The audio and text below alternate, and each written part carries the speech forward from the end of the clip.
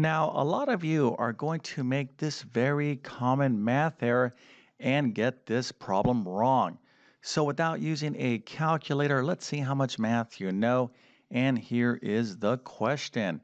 So, we have parentheses, and inside the parentheses, we have 8 divided by 4 times 2 squared. Now, that's going to be a minus. We have parentheses over here, 5 times 2 to the third power, or 2 cubed. All right, so here is the question, and again, no calculators. But if you think you know the answer, put that into the comment section. I'm going to show you the correct solution in just 1 second. Then, of course, I'm going to solve this problem step by step. But before we get started, let me quickly introduce myself. My name is John, and I have been teaching middle and high school math for decades. And if you need help in math, come on over to my site, tcmathacademy.com. You can find a link to that in the description below. And if this video helps you out, make sure to like and subscribe, as that definitely helps me out. All right, so once again, we're not using a calculator, and here is the problem. So we have two sets of parentheses here and here, and inside the first set, we have 8 divided by 4 times 2 squared minus, inside these parentheses, we have 5 times 2 to the third power. All right, so let's see the solution to this problem. The answer is negative 24. So how many of you had this expression? Maybe you went into this problem thinking to yourself, I can do this, I can do this. And then when you see or you look at the answer, you might, have this expression. Either you're going to be angry. Let's kind of fix up that expression there. Or you might be sad. You're like, what happened? What did I do wrong? Well, listen, don't get discouraged. Okay, I'm telling you, there's a little tiny error here that a lot of students I don't even know. Well, I'll just say this much. I don't even know if it's clearly taught or stressed enough in certain math classes. Okay, but I'm going to really make sure you understand this particular thing. So if you got this wrong, I'm glad that you got it wrong with me and not on some sort of test or quiz. But anyways, if you got this right, that's pretty impressive. So let me go ahead and give you your little happy face, an A plus, a 100%, and a few stars, because you did a great job today in mathematics. But let's go ahead and talk about what we need to do here. And the deal is this, okay? I'm going to show you the work, but what's going on? Well, we have a lot of different mathematics or mathematical operations going on. So in math, when you have any two numbers, you can do things with these numbers. What can we do with numbers? Well, we can add them, we can subtract them, we can multiply them, we can divide them, we can take powers, we can do all kinds of stuff. Well, these things here are called mathematical operations, okay? So these are operations, mathematical operations. And with these operations, order makes a difference, okay? We need some sort of direction on what do we do, okay? Do we multiply first? Do we add first? Because you could do a problem and come up with all different answers depending on what order you do the problem in, okay? Which operations you do first, okay? So this is why we need to have what we call the order, okay?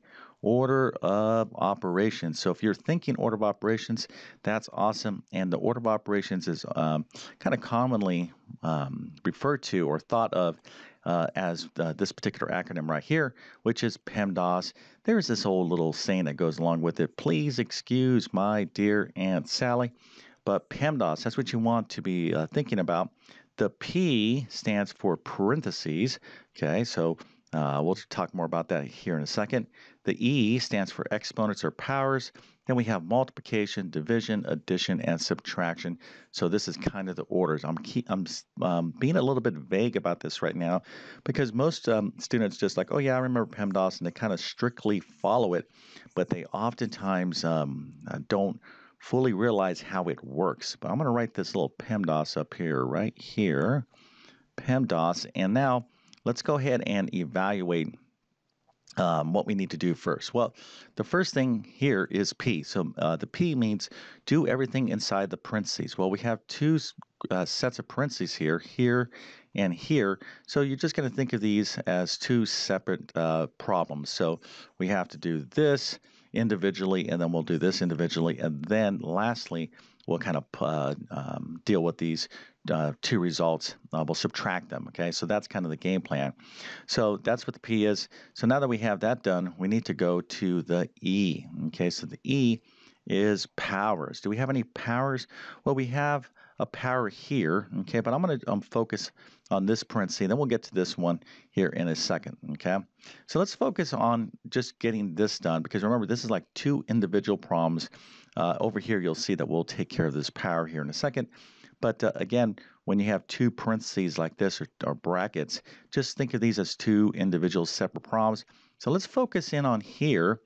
And looking at this, what do we do next, okay? Well, inside of here, you're saying, okay, we have division and we have multiplication. So I'm looking at my PEMDAS, I'm thinking, oh, I have division. Yeah, so I have to do the multiplication because that becomes before division, because we're kind of going this way from left to right. Okay, so a lot of you are saying, oh, okay, I need to do multiplication because it becomes before division. So you would choose to do this first. And you're like, okay, I got to do 4 times 2, which of course would be 8. And I would be left with 8 divided by 8, which of course is 1. Well, that is the mistake I was hoping you would make. Okay, I wanted you to make that mistake with me so I can clear this up for you. This is not how PEMDAS works. So some of you might be shocked. Let's go ahead and make sure you understand PEMDAS. So it is P, and then E, and then parentheses, and then powers, and then multiplication and division, and addition and subtraction, whatever comes first from left to right. Okay, it's not it's not multiplication always before division. It's whatever you see first. So if I see multiplication before division from left to right, then I'll multiply first.